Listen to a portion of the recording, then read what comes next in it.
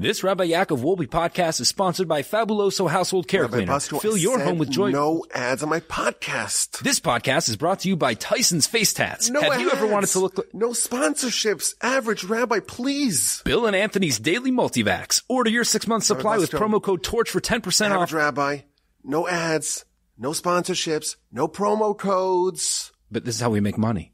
This is not how we make money. This is not how we make money. I will not subject my podcast listeners, the listeners that I love, the listeners that want to come hear Torah and hear words of wisdom and learn about their heritage and learn about Jewish history and learn about Jewish values and connect themselves with the Almighty and connect themselves with His Torah and deepen their bond with their soul. I'm not going to have readouts. Rabbi Busko, my dear colleague, I'm not going to do it. Rabbi Wolbe, we have bills to pay. So what's the other option? Is there anything else we could do? We need help. Oh, okay. Well, maybe we do something else. You see, most podcasts, they have to pay their bills. And they have ads, and they have readouts, and they have promo codes, and they have Dollar Shave Club, and Geico, and mattresses. I don't want to sell you mattresses. I want to give you what you come for. I want to give you Torah. I want to give you wisdom from the Almighty. I want to give you a connection with our glorious religion and glorious heritage. But we need to pay our bills. So what we do is that we don't do any ads. No ads. No matter how much the average rabbi, my colleague, Rabbi Busko, insists on doing ads, insists on doing these promo codes, none of that. We do an annual fundraiser, and that's happening right now. And the website for that is givetorch.org. Give, the word give, to give. Give your heart. Give your soul. Give a little boost, a little bit of love to Torch. GiveTorch.org. It's happening right now. Every donation is doubled. This is our only annual fundraiser. We do this once a year. Until next year, you're not going to hear about this. It's happening now. If you're hearing this right now, you should know that it's still active. Every donation is doubled. And yes, Rabbi Busko, he's insistent. He's insistent. Are you insistent? Well, if there's a better solution. I do like the multivax. Yeah, okay. Maybe we'll make a little exception for that. But no ads. That's the plan. We've done now podcasts since 2012. 12 years. And we're committed to this. We're committed to connecting Jews and Judaism locally in Houston and globally throughout our podcast and the many other digital offerings that we have here at Torch. We do one fundraiser a year, and we want your support. Visit givetorch.org right now. Press pause on the podcast. Press pause. Stop the podcast. GiveTorch.org. Make a donation. And then, for the rest of the year, you are partnering with us. We're not going to bombard you with ads.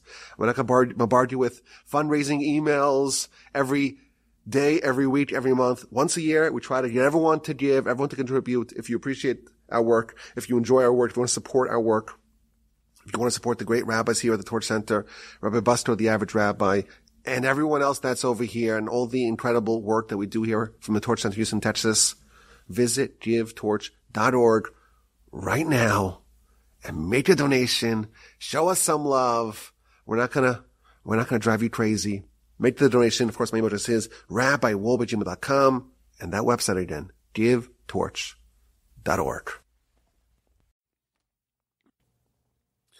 I think there are two kinds of Torah students. There is one kind of Torah student that when Parshas Terumah rolls around and we start talking about the Tabernacle, the precursor for the temple, and the vessels and the garments of the high priest, and then we have a whole book of Leviticus, the book of sacrifices. There's one kind of student that goes into hibernation. Wake me up when Leviticus ends. Wake me up for Numbers. There's one kind of student that dreads all the talk about the Mishkan, the Tabernacle, and everything associated with it. It feels like reading legalese, boring architectural prose. That's one kind of student. There's a second kind of student that relishes the challenge of trying to plumb the depths and the meanings behind the tabernacle, its vessels, the practices. This second student is intrigued and curious about all the vessels and all the mystery and all the dimensions. The second student knows that everything we read in the Parsha and the ensuing Parshios, it's all replete with meaning, with insight, with endless, infinite wisdom. And we feel privileged and honored to try to decipher its mysteries year after year. In the Parsha Podcast, we strive to be like the second student. And I could tell you, when I first read the Parsha this week again, I got this amazing feeling of like meeting an old friend and sitting down to chat. What an amazing opportunity. So let's begin. The Parsha starts off with a fundraising drive. You know how much that excites me. Moshe is instructed to seek donors for 15 different raw materials: gold, silver, copper, 3 different kinds of wool, linen, goat hair, reddened goatskin, hide from a mysterious unicorn-like animal called a tachash, wood, various oils and spices, and various precious stones. And then he's told to build a tabernacle, to build a mishkan, to build a sanctuary for God to dwell in. And specifically he's told to build all the vessels, build the ark, and the ark is comprised of 3 nested parts. You have the gold box. In the gold box, you put the bottomless wooden box and you cover it and you render it invisible by a second gold box in which the tablets and the shards of the broken tablets were placed. And then we read how the ark is wreathed by a golden crown, sealed by a gold-hewn cherub canopied, covered, and fastened by 2 gold-plated wooden poles for transport. And then we read about the table, the shulchan. It's also made of gold, and it's also adorned with a golden crown, and it's affixed with poles. And on top of the shulchan, on top of the table, you have dishes in which the showbreads were baked and stored each week. And then we read about the menorah, which is like a candelabra hewn from a single block of gold, consisting of 7 intricately embellished branches.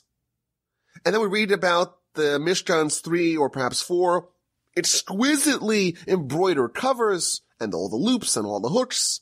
And then we read about the vertical wooden walls and how the bottoms are placed in silver sockets and the tops in gold rings and how they're reinforced with horizontal supporting bars. And then we read about the mysterious and miraculous 70 cubit long middle bar, the Bria Chatichon, that snake through the beams, miraculously turning 90 degrees twice. And finally, we read about the copper-covered outer altar and the dimensions and the makeup of the Mishkan's courtyard. It's a lovely Parsha. It's bursting with mystery and intrigue. And I looked back at last year's Parsha Podcast, and we spoke about the Ark. And I looked back at 2 years ago's Parsha Podcast, and we also spoke about the Ark. This year, let us explore and ponder the Menorah.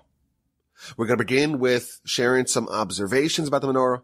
We're going to ask some questions about its construction. In our answer, we're trying to identify the essence of the Menorah. And then we're going to suggest a new approach to understanding how we can adopt the insight of the Menorah into our lives. Our Parsha dedicates 10 verses describing what the Menorah looked like and how it was to be constructed. Interestingly, the construction requirements of the Menorah are actually repeated in the book of Numbers, chapter 8, verse 4. Now, when we look at the construction of the Menorah, we find that it has some unusual characteristics. It's made out of solid, pure gold. It has to be hammered out of a single block of gold. It cannot be welded together. It has a base with 3 legs.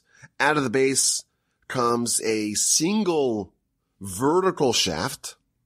And out of this middle shaft, you have 6 branches, 3 on either side for a total of 7 branches. You have the middle shaft plus the 6 that emerged from either side. And the menorah is embellished with decorative cups and knobs and flowers. and they're engraved like almonds. And if you read the verses, it's a bit confusing. It's helpful to see a diagram, but the Rambam actually does a tally for us.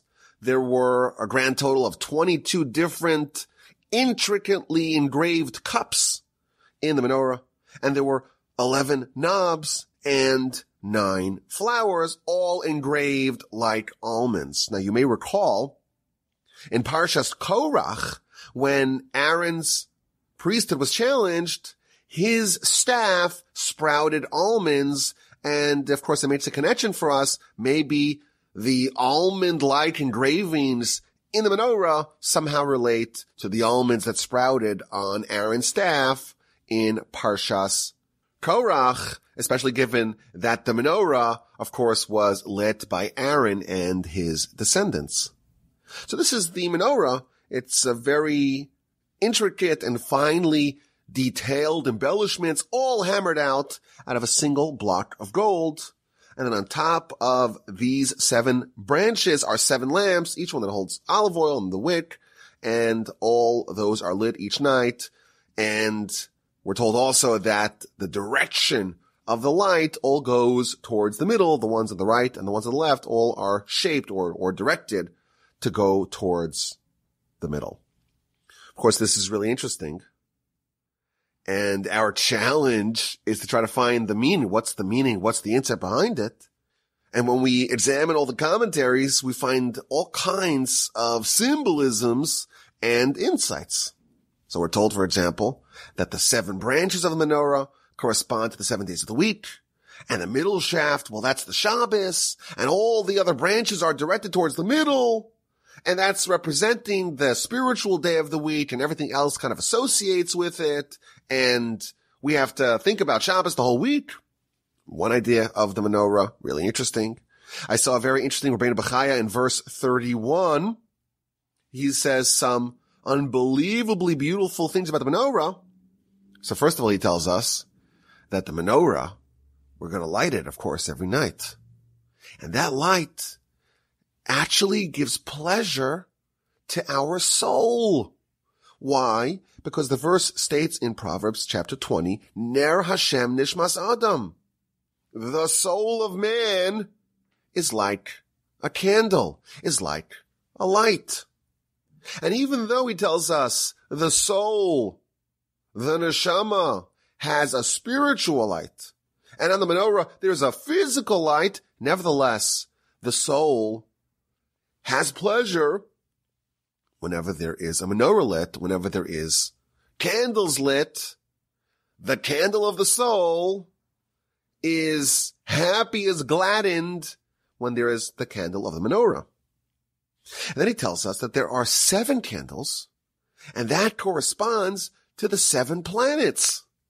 But wait a minute. Aren't there 8 planets? He's talking about the 7 planets aside from Earth. And by the way, the sages apparently were not fooled by the Pluto head fake. They already considered Pluto to not be a planet. So besides for Earth, there are 7. And then he tells us that the menorah symbolizes Torah.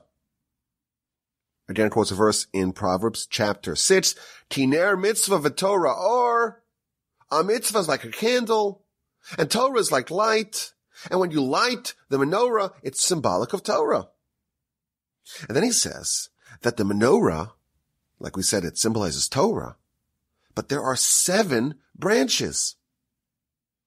And he explains that there is a concept, this is of course an ancient Greek idea, that there are 7 different branches of wisdom. This is what we call the 7 liberal arts: astronomy, mathematics, geometry, music, rhetoric, grammar, and dialectic. That was the Greek system of wisdom. And the Torah is like the alpha wisdom. The Torah incorporates all of the wisdoms in the world. If you have just Torah, because it is the mothership, it is the origin of the world and its mysteries and wisdom. If you have Torah and you understand it in all its depth and beauty, you will actually be able to deduce from Torah all of these 7 wisdoms. And then he tells us that the 6 branches that go out from either side of the shaft, they represent the 6 ends of the world. Because the 6 ends of the world, they all hinge upon the Torah that was given on the 6th day of Sivan at the Sinai revelation. Like the verse says in Jeremiah chapter 33, Im lo brisi yomam v'layla chukosh ma'avaros lo samti. If not for the Torah, the world would cease to exist. The world relies upon the Torah. The world hinges upon the Torah. The whole world is suspended. Will it endure or will it self-combust? And that is determined by Torah study. We believe that if for a second there was a total dearth of Torah being studied in the world would instantly cease to exist. Torah study forms a connection, a bond, a pipeline connecting the spiritual world and the physical world. And so long as our world is connected to its source, it has vitality and continuity. But if you unplug this world from the spiritual, it's like pulling out the plug of a lamp. The lamp goes out instantly. Pulling the plug on the world, stopping Torah study for a second, the world ceases. That's also hinted to in the Menorah. And then we read how each branch has 6 decorative cups, plus 1 cup at the base of the shaft. So that gives us a grand total of 22 cups that were engraved in the Menorah. Well, 22 represents, we're told, in the Rabbeinu B'chai, the 22 letters of the Hebrew alphabet. These are the 22 letters that make up Torah, and all that's hinted to in the cups of the Menorah. And then he tells us that there are 22 different forces in the world. This sounds maybe a little bit more Kabbalistic or theological, but there are 22 different forces that control the world. And then he tells us that there are 22 different parts of man. And then he says that the knobs correspond to angels and the cups correspond to the galaxies, the higher spheres, and the flowers correspond to this world, and they all connect in the Menorah. Really interesting symbolism. And this idea again is found in all the commentaries where they try to illuminate, no pun intended, for us, the meaning and the insight behind the Menorah. The Baal Turim tells us that there are 7 branches corresponding to the 7 firmaments. What that means, I don't know, but it's a basic idiom, a basic concept of Kabbalah, that there are 7 firmaments, and there's only a distance of 500 years between each firmament. What that means, I don't know, but again, it's representing very high and advanced ideas in the 7 branches of the Menorah. And then he tells us that if you look at the entire section describing the Menorah, you will not find the letter Samach, one of the 22 letters of the alphabet. Why? Because the Samach represents the Satan, the bad angel. Of course, the angel who is executing the will of God. We don't believe that there is a Satan, some sort of force that's independent of God. Nevertheless, this is a punishing angel. And that letter represents that angel, and you won't find that letter in the entirety of the section about the Menorah. Why? Because the Menorah thwarts and stymies the Satan. This week I had the privilege and honor to peruse a magisterial work written by Rabbi Moshe Isserles, the rabbi of Krakow, but also the co-author of the Shulchan Aruch, which is the code of Jewish law. He wrote a book on the Tabernacle and the temple and all the vessels and all the sacrifices and all the deeper meanings and symbolism. This book is called Torah Sa'ola, the Torah of the elevation sacrifice. And he explains the meaning behind every vessel and every sacrifice and every daily sacrifice and every occasional sacrifice. And you look at this book, and he starts off the book and he says, Well, today we don't have a temple, but when you study the laws of the temple and the laws of the tabernacle and the laws of the sacrifices, you get the merit of those sacrifices. And therefore, we're going to write this amazing book that covers it all. And this book is really thick, 400 pages, but tiny, tiny letters. There is so much there.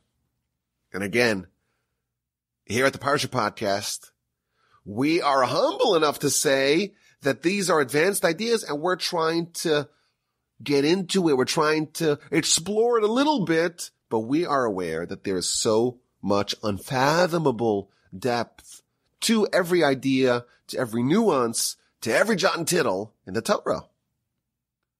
So that's by way of introduction. But here is the angle of the Menorah that I want to discuss today. Today, Rosh Chodesh Adar, on the day of unbridled joy. Although our Parsha dedicates 10 verses to describe, apparently comprehensively, how the menorah is made, Moshe did not understand it. Rashi actually says this twice.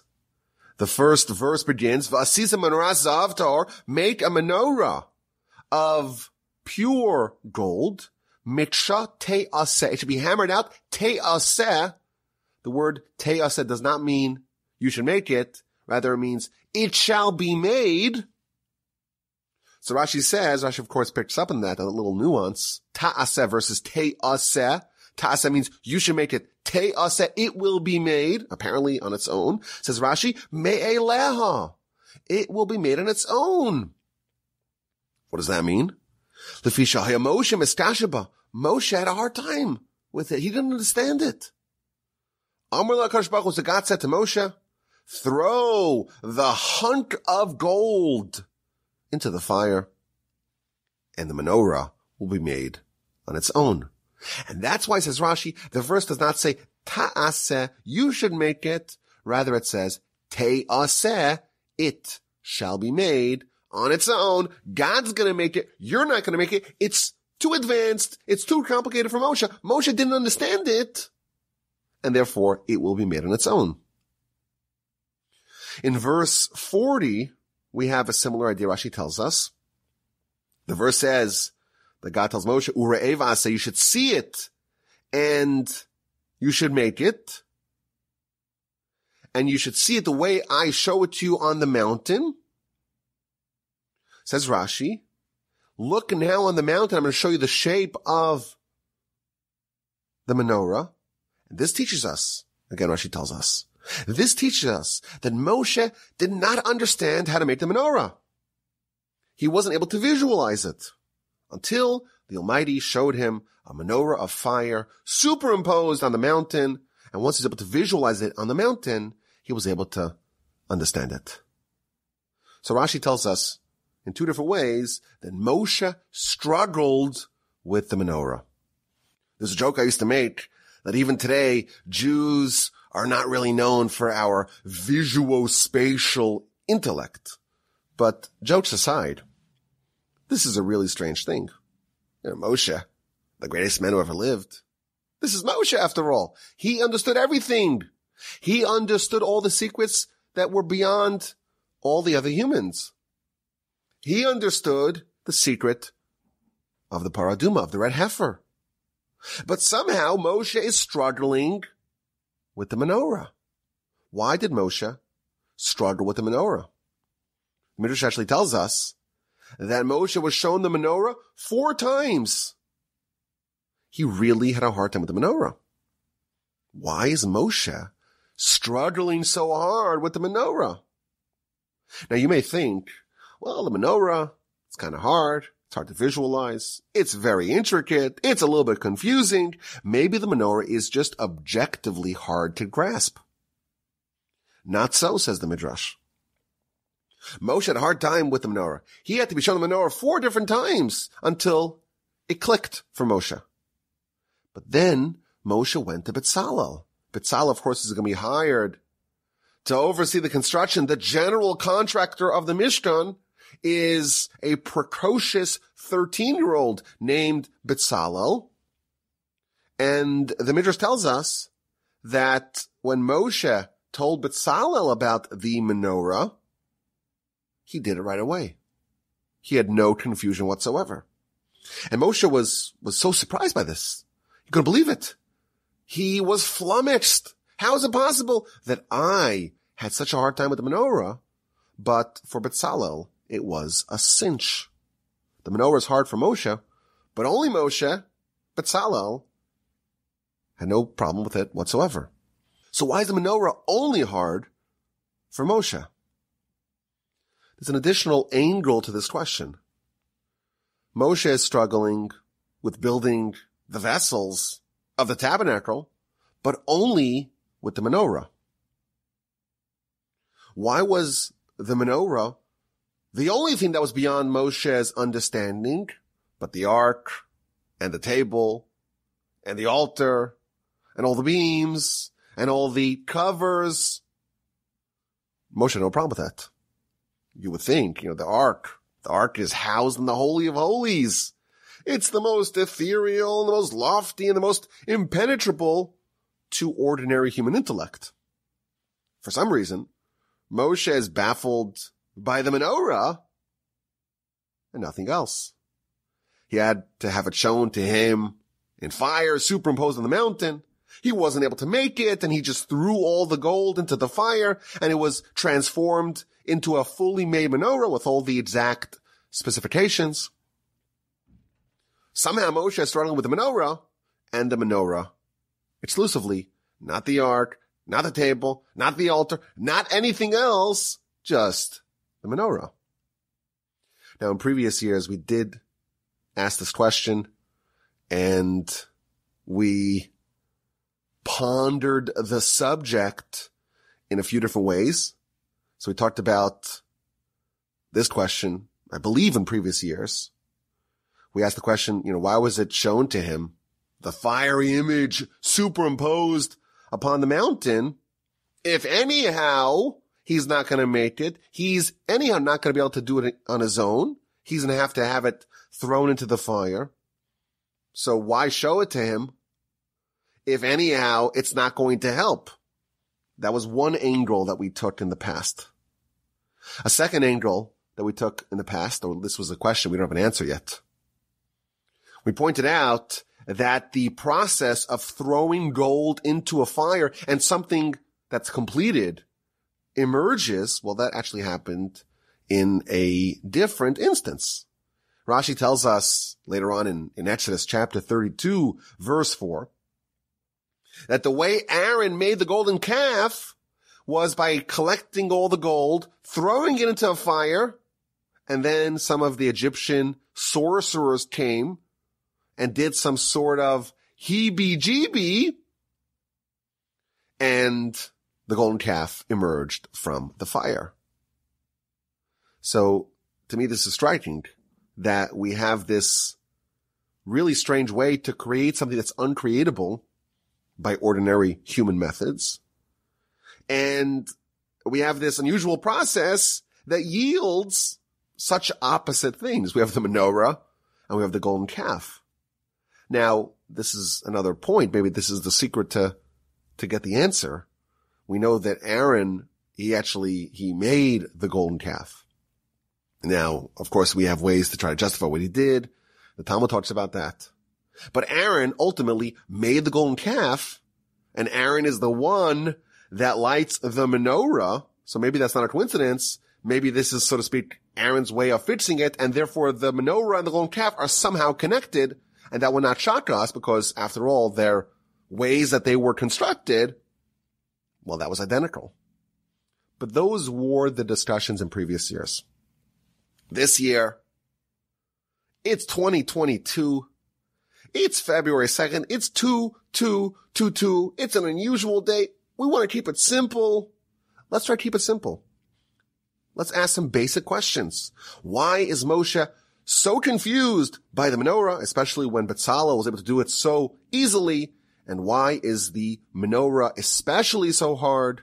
Not the ark, not the table, not any other vessels in the tabernacle.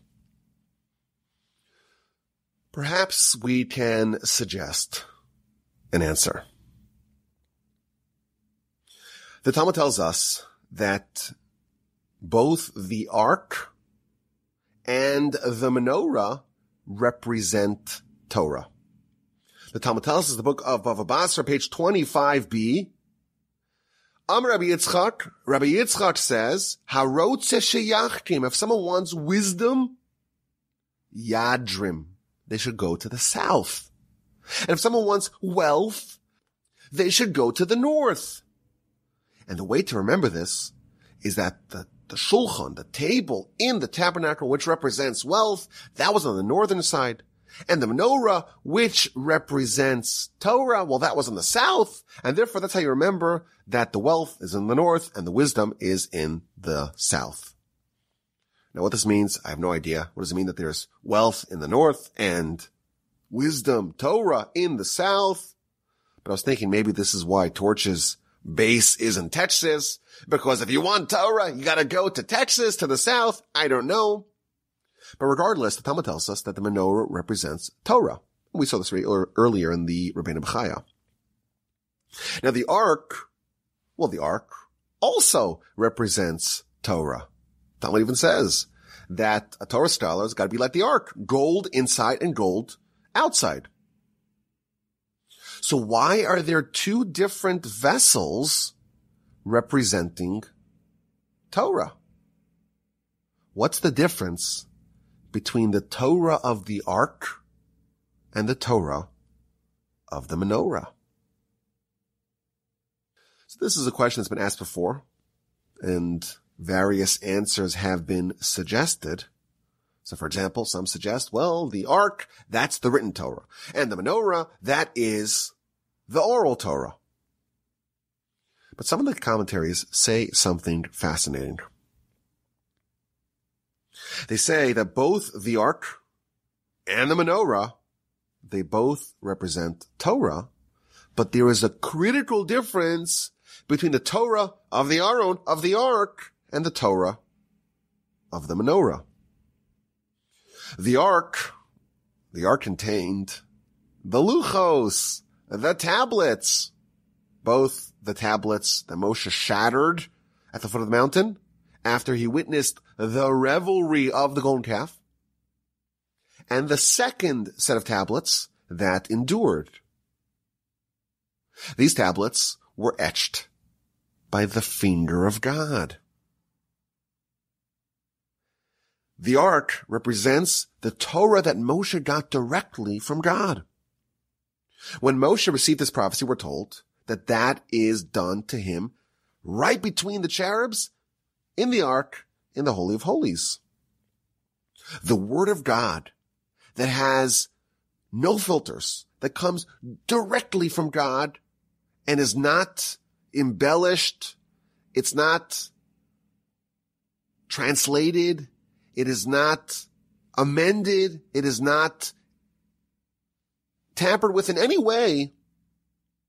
The unadulterated Word of God is represented in the ark. And our sages tell us that Moshe was different than any other prophets.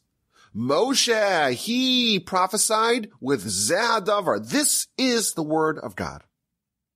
Whereas all the other prophets, they only prophesied with Ko Hashem, so says God. Kind of the general message of God, but not the exact words of God.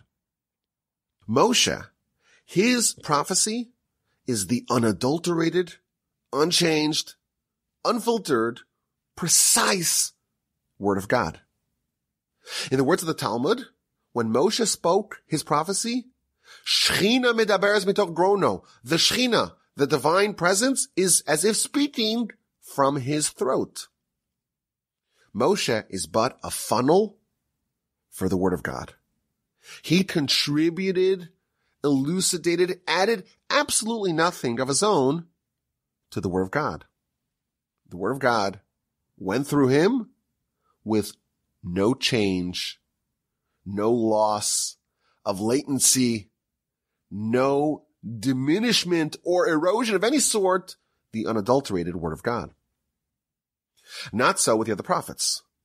The other prophets, they're able to convey the general message of God, but they have to absorb it within them, filter it within them, and express it in their own words. Says the Talmud, the Book of Sanhedrin, page 89a. Ein shnei neviim misnavim besignon echad. You don't have two prophets that use the same style.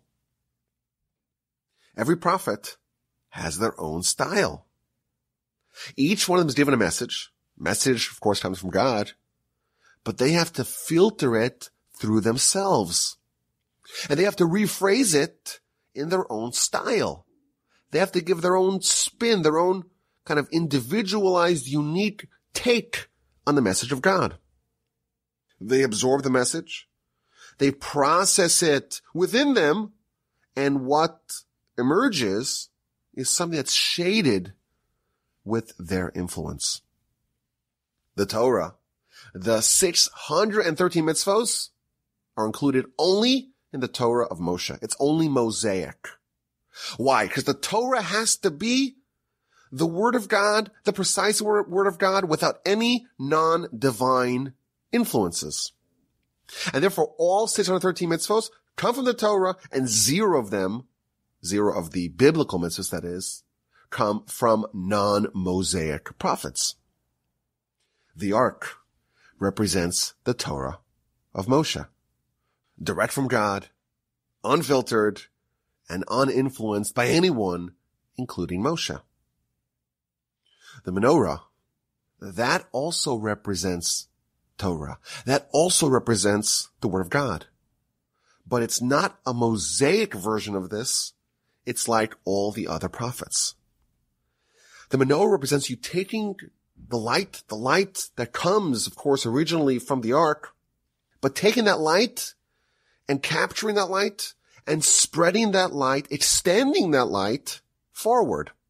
You take the Torah of the Ark and you filter it, and then you diffuse it onward.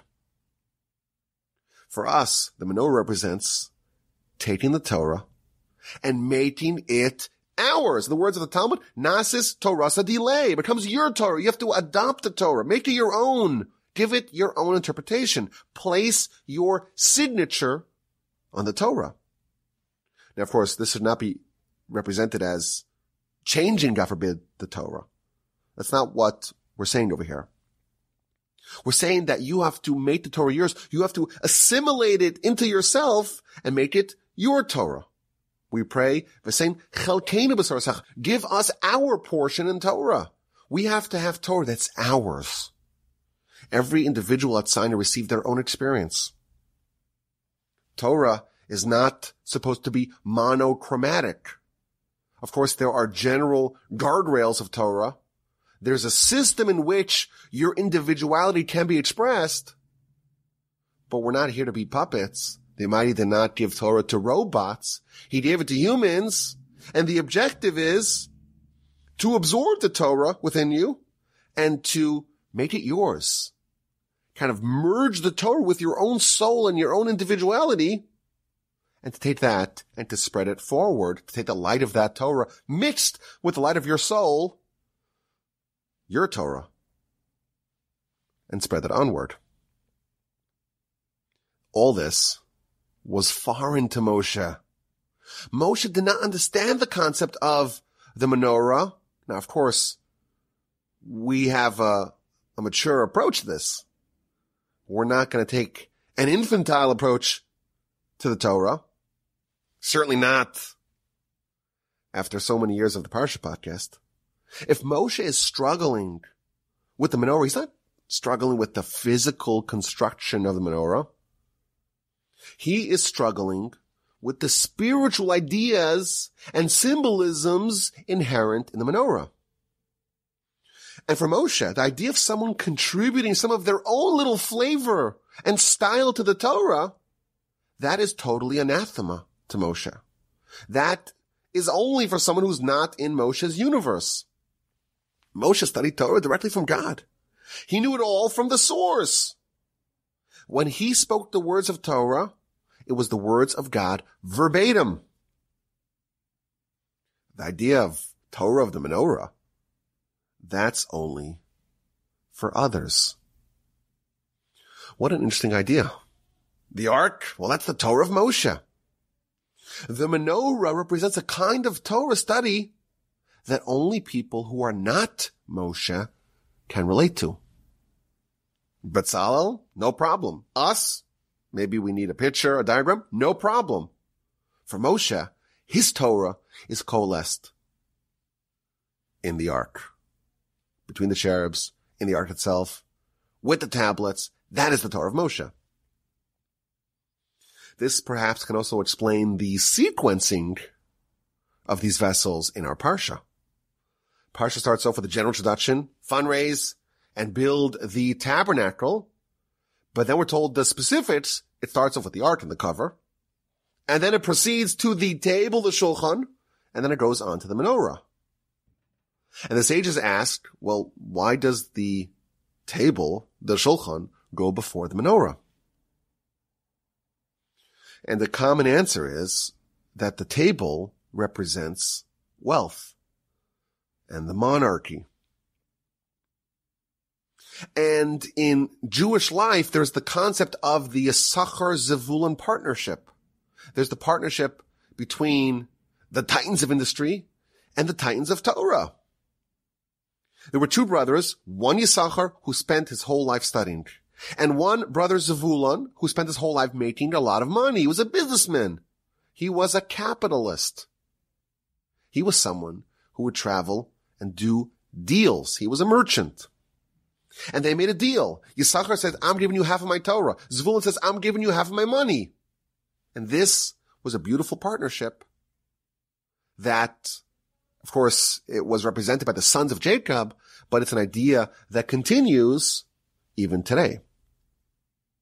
When Moshe has to give a blessing, when Jacob has to give a blessing, he first mentions Zevulun, the tycoon brother, and then he mentions Yisachar, the Torah scholar brother.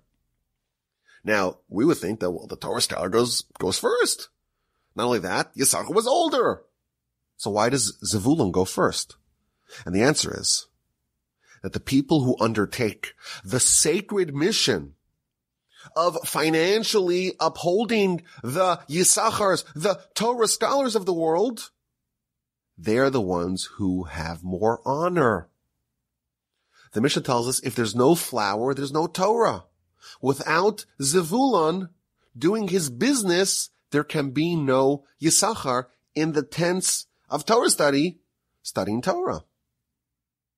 And therefore, when we talk about the table is representative of Zevulun. That's the support of Torah. That is wealth, prosperity, monarchy. That comes first, and then comes the menorah. Then comes the Torah scholars. But here's the question. What about the Ark? The Ark also represents Torah, but it comes before the shulchan, before the table. Now we know the answer. The Ark indeed represents Torah, but a Mosaic level of Torah. Moshe, we're told, he was enriched. He became the richest Jew, but no one gave him a penny. Moshe did not need to rely on the largesse of the Zevuluns of the world. Moshe was enriched by God himself. Of course, Moshe is on a different level, and the kind of Torah that Moshe is dealing with, maybe some of the sages of the Talmud as well are on that level, but that Torah, the Torah of the Ark, indeed comes before the table. But for ordinary people, no one's ordinary, but for Torah outside of the Mosaic context, that's the menorah, and indeed, that only relies on the table, on the Zevuluns, and the Zevulun comes first. What an idea. Moshe is on a level reached by no one else. To him, the Torah of the menorah, it's so foreign. He simply could not understand it. For Bezalel, and frankly anyone else, that notion is basically the only way we know how to study Torah. We don't have access to the Ark. It's in the Holy of Holies. It's totally beyond us. We never held the tablets. We never experienced prophecy from God, certainly not the prophecy of Moshe. For us, we process the Torah in the Menorah fashion. So now we know why Moshe struggled so mightily, specifically with the Menorah, because that represented a much more lower, almost like a diluted version of Torah relative to Moshe. Of course, for us, that's the only Torah that we have. But for Moshe, on his level, with his history, with his level of prophecy, to him, the Menorah was, in fact, foreign.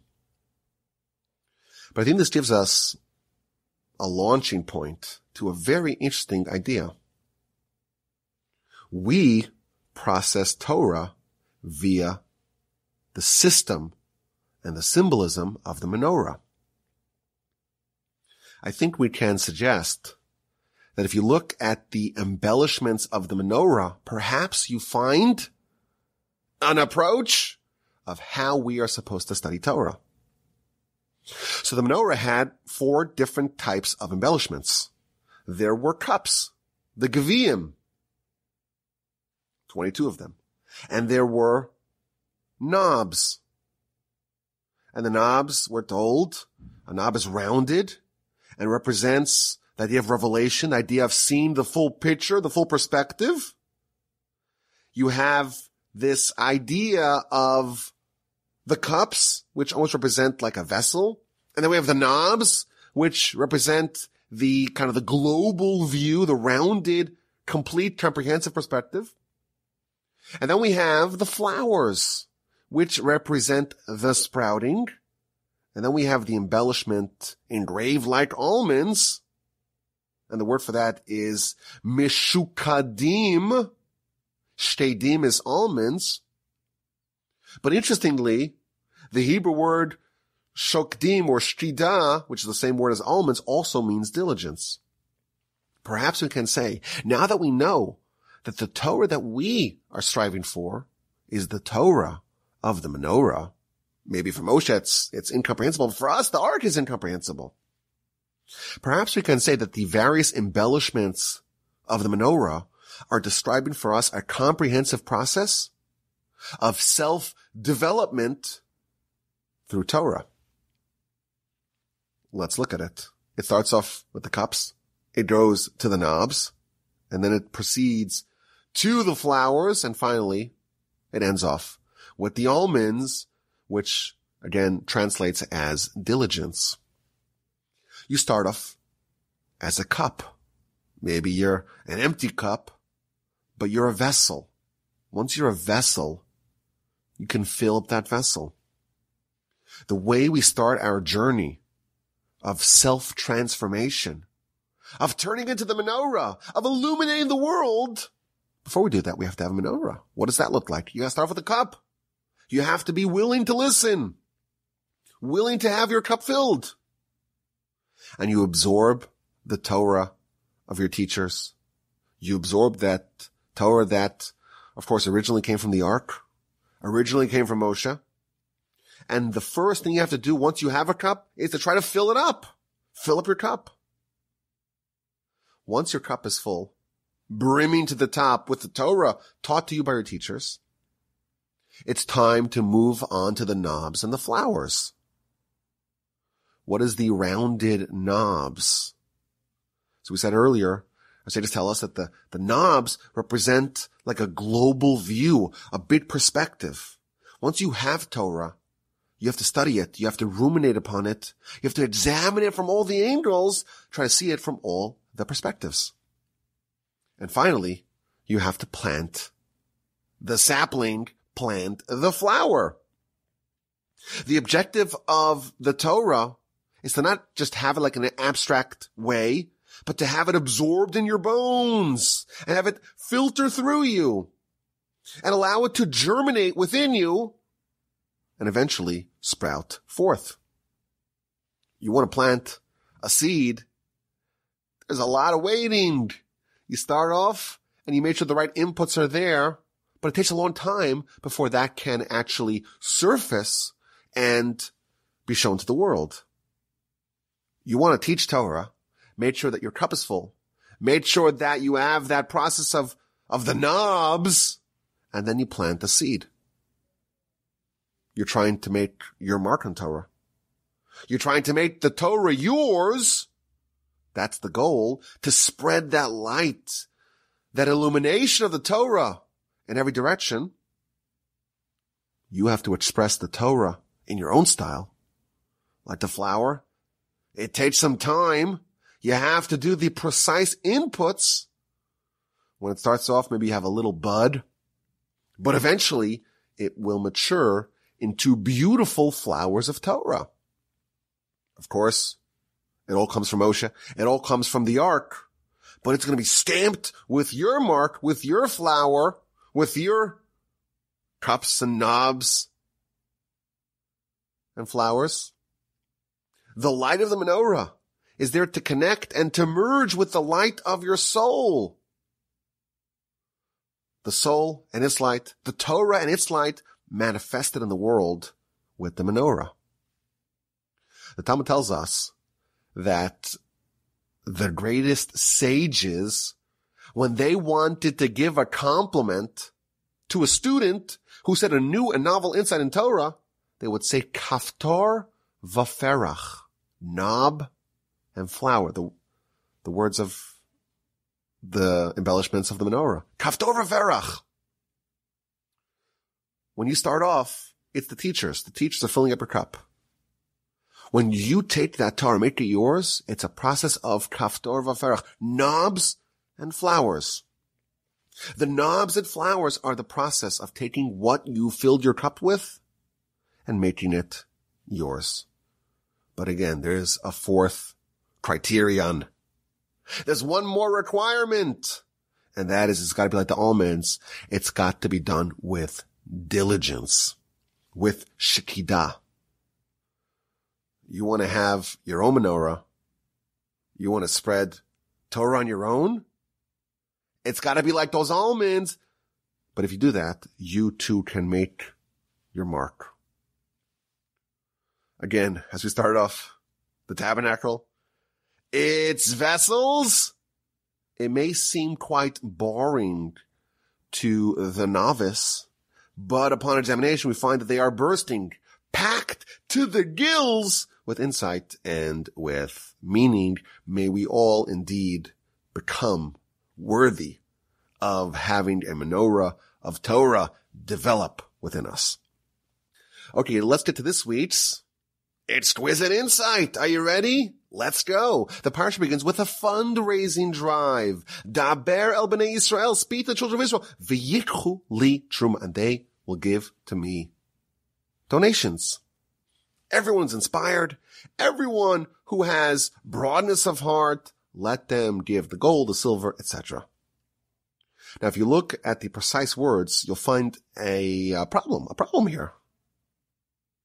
God is telling Moshe to ask for donations. So when you ask someone to give a donation, you would say to give a donation, right? So you would say the Hebrew word for giving is liten or natan. So if the Torah says that Moshe wants the nation to give donations, it would say ve'yitnu li truma. They will give to me a donation.